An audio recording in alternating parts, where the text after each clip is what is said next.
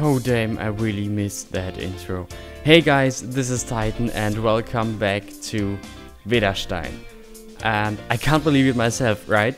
So this is the 31st episode of Vedastein after, I think, 4 months of break. But now that Preston is over and all those 4 episodes I had in stock are done, it's about time we move back home. And this is what we're gonna do in this episode. Now the reason that this episode took me so long was mainly that I really struggled with the creation of the area we are going to do in this episode. And I really had that feeling that when I loaded the game and I saw what few buildings I already had and what the area looked like, my sort of inspiration vanished, and it, so to say, it just didn't feel right. So it just didn't flow, if you get what I mean. So what I did in the end a few days ago was just scrapping everything I did so far in this area here and go for a completely different approach. And as you'll see in this episode, I succeeded in that task. So my initial plan was to make like a light industry commercial district here on that peninsula in the river bend. So like a modern district where commercial and light industry companies would settle, which many cities have that nowadays, as I think all around the world, not only in Germany. And I already had like a perfect pattern and perfect example of it, but I just couldn't translate it into this area. At least I just couldn't. For some reason my inspiration vanished when I tried it, so I scrapped it all and went for an approach that is very close to the real life location of this area here, with like some fields, a small village, a small farm and all that. And I think it definitely was the right decision to do that. So I think you already got it from my explanation now. On the topic for today are some farm fields, 2 farms, a small village, rural stuff. And this sort of topic will be with us throughout the next few, maybe even the next 5, 6, 7 episodes. Of course, always with a bit of a different approach, but as the city of Vedastein is basically done, we'll concentrate on rural life and on the surroundings of Vedastein for now. Now what I did in the start of this episode now was like a small modern residential district. You can see that on the houses I chose here and on the streets I chose here. Those are modern houses and fairly modern streets, like they would be in contemporary residential districts. So this is like, or this area here maybe got constructed just like 10 or 15 years ago as probably one of the most recent additions to the city of Vedastein. And you see those modern residential districts, these modern settlements, very often outside of mid-sized German cities, and I think it's definitely interesting to have it here. Now I again used the French suburban houses Los Gecko made in the versions I edited for this series here, meaning that I added some fences, some pavement, flowers, whatever, nothing that special, but just that I don't have to do everything in game. I loaded them up into the asset editor and added these props there. But I also used Avanya's European Suburbia houses, and to be more precise, I used those versions she uploaded to the workshop herself. So that if you own that content creator pack, which I definitely advise you, not only because the assets are great, but also you helping a fellow asset creator.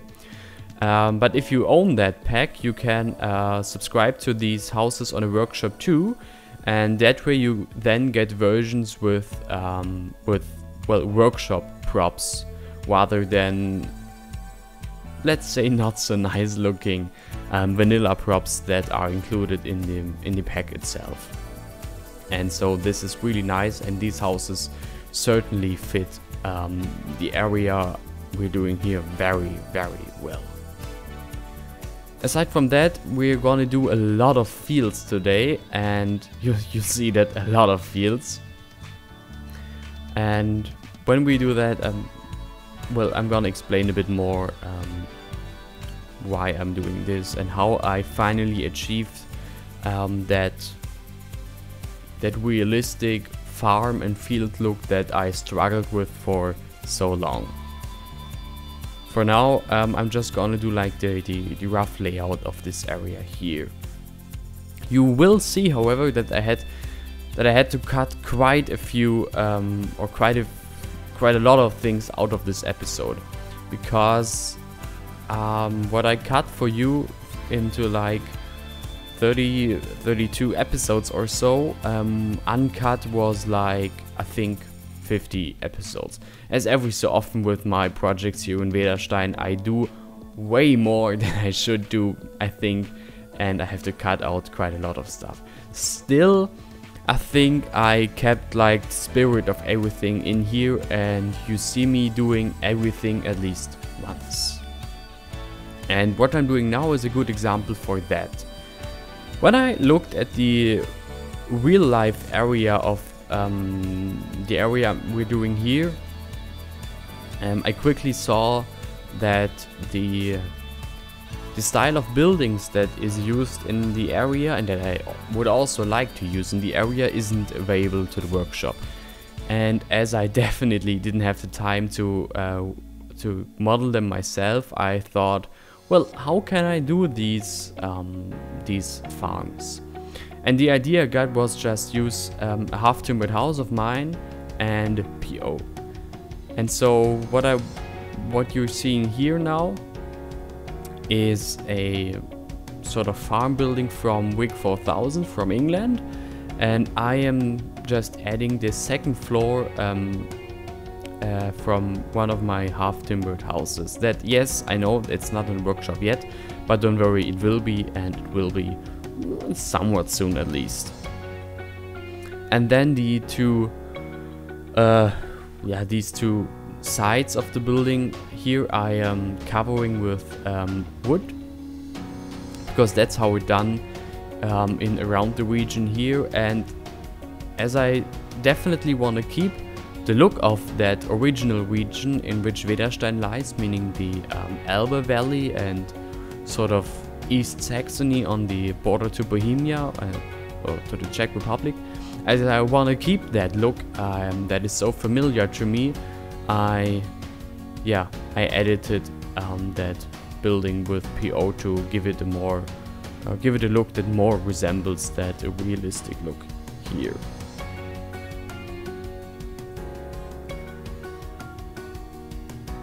And when I said that, these power lines I'm plopping here are another example of that look. Now we are here in not only in rural Germany, but also in sort of East Germany, former like Warsaw Pact region. And so you still, especially in the rural fields, see a lot of things that resemble that history. And these concrete power lines definitely do that, and they definitely add some sort of flair here. It's in rural Germany, and I think in rural areas all around the world, these power lines that these overground power lines are visible everywhere, and so I definitely had to do that here too, to just get an authentic look of everything. We're now doing the next set of fields, and as you hopefully noticed, I edited the sort of range of visibility for these fields, for these POs.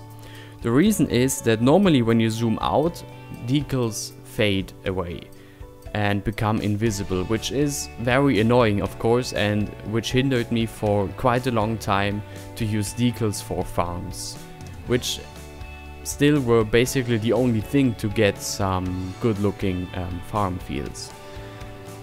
Now that we have Boformer's mod ULOT, however, we can use decals.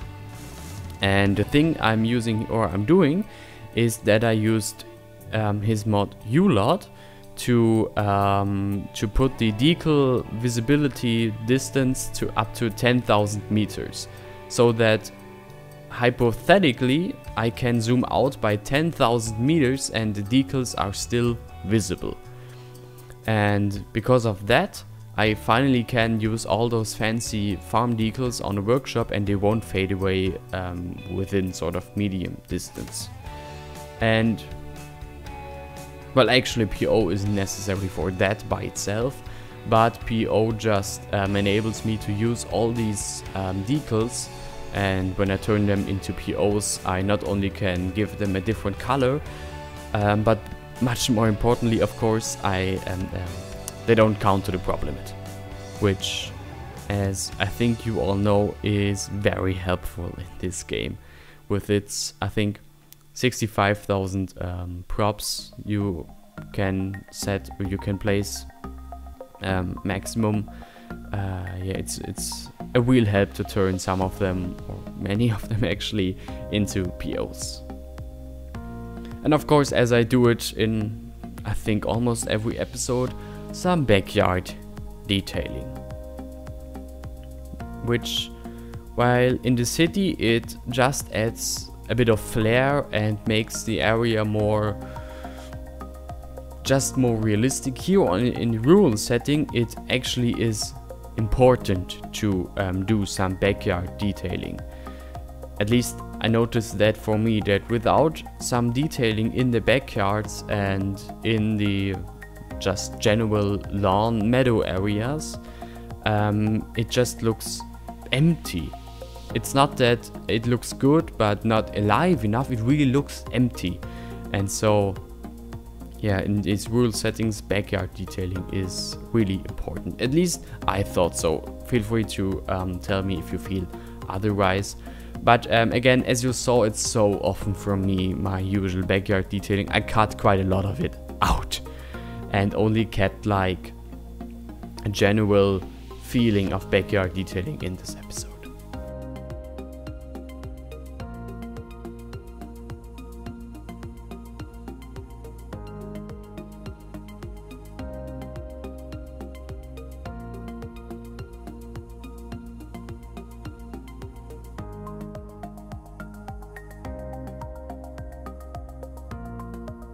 What I'm doing here is like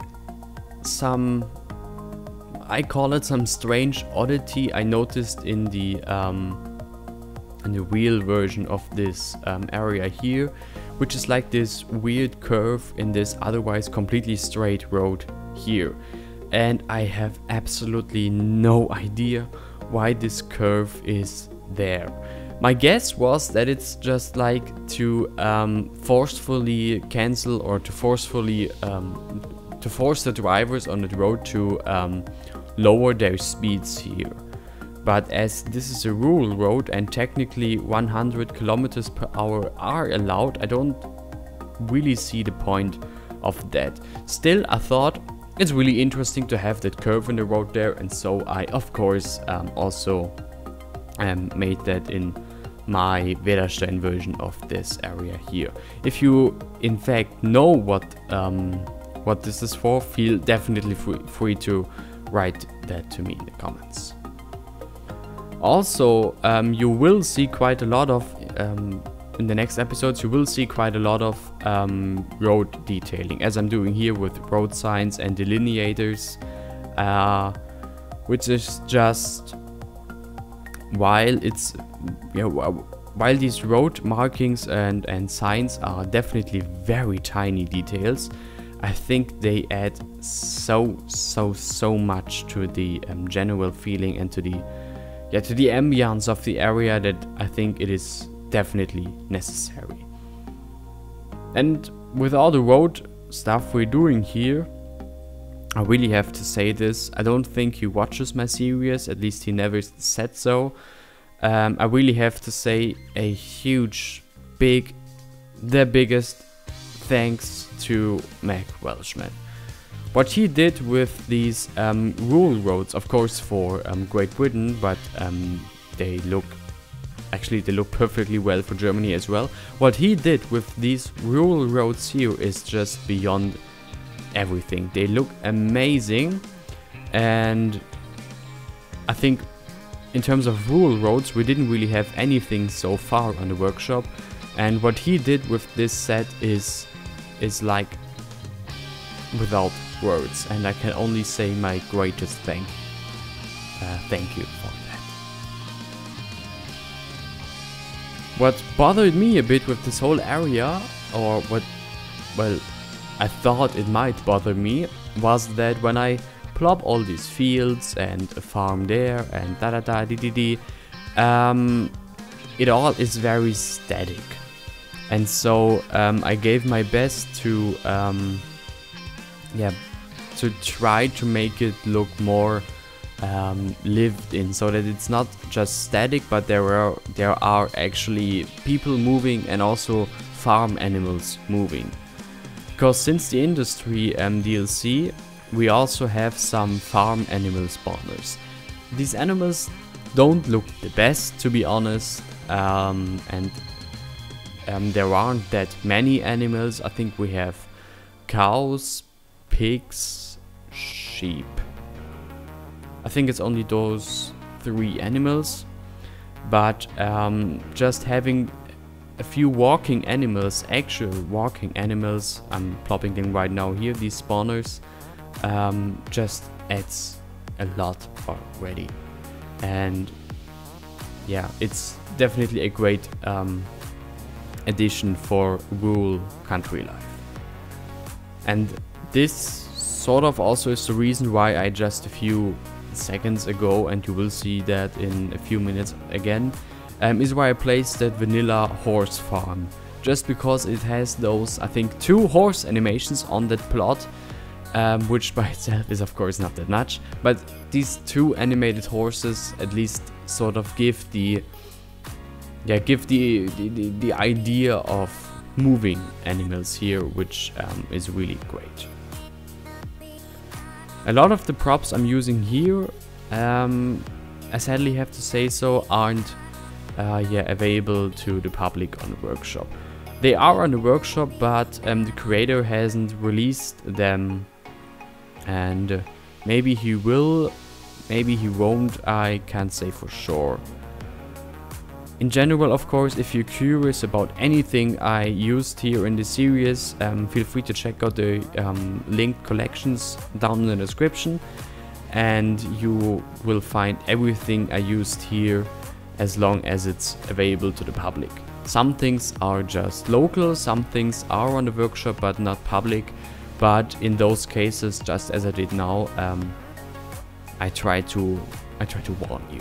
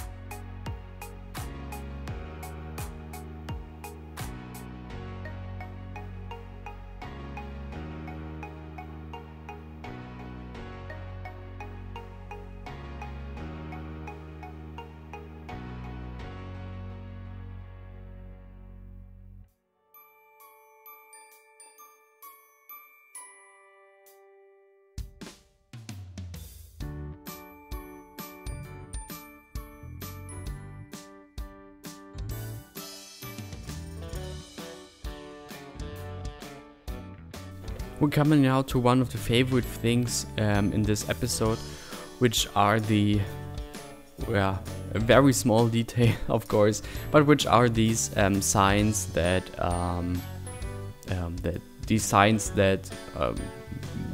that mean that you enter the municipality of Vedastein now.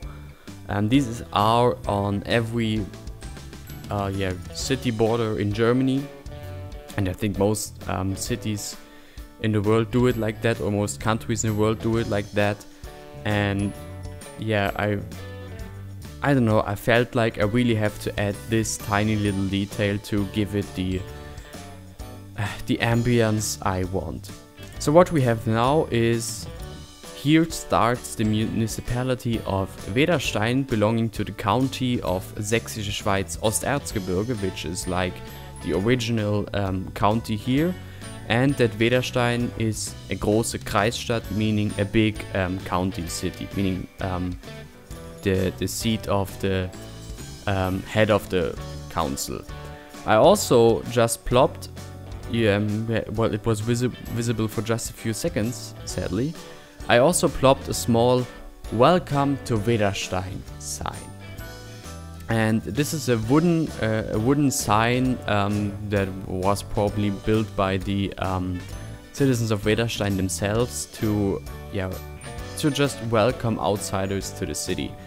And you have the coat of arms of the city on that sign, and you have the partner cities of Vedastein also named there. In case you haven't really noticed that sign in the process of the creation now, I try to really focus on that sign in the cinematics in the end, so you definitely won't miss it, so don't worry there. And this sign I used there was an idea I got in the creation of this episode. I had the idea, damn, I want such a sign. And so yesterday I went into my modeling tools and quickly made, well, quickly, it took me like, I think 5 hours, but relatively spoken, quickly made that sign just so that I can use it in on the city borders that I think we'll do in the next few episodes. Because yes, it just feels nice to have these tiny unique details here that that actually say Vedastein, and yeah, it felt really nice. This area here belongs to that horse farm, and what I'm doing here is like the old farm building, and to the left is the modern, or more modern farm building where all the horses are, which is just a tiny thing, but it's just nice to not only have general or generic farms, but also like here is a horse farm, and maybe in another episode we're going to do a milk farm or dairy farm, and to make a bit of have a bit of variation here. And so what I imagined was like the old building of this horse farm was turned into a restaurant. Maybe they also have some rooms they rent for tourists. And then next to that is like the modern building of the horse farm where the horses are. So people from the city maybe have their horses there, so they can go for a ride sometimes. And this area of the horse farm is now the last thing we are doing in this episode. So yeah, I don't think there's any much more to say about this episode. I wanna thank you for being back with me in Vedastein, and it honestly feels great to be back here. I thank you for watching, and if you are new to this channel, if you are new to my channel, or if you came to my channel through the city of Preston, and what I'm doing here is what I usually do, European stuff. If you've liked that, I would be very happy if you would remain a visitor to my channel, and or a viewer to my channel.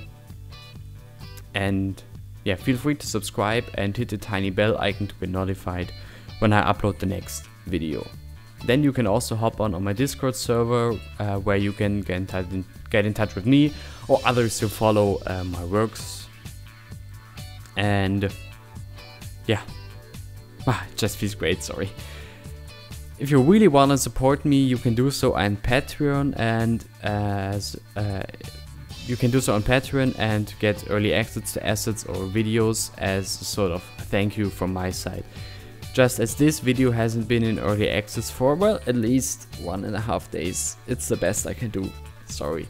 But still a huge thanks to the people who support me on Patreon, especially in these times. It's amazing what you do there for me. Now that's it from my side.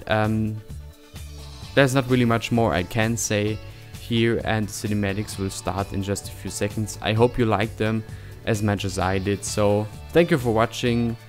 Stay healthy, stay tuned, and see you in the next episode. Have fun, guys. Bye.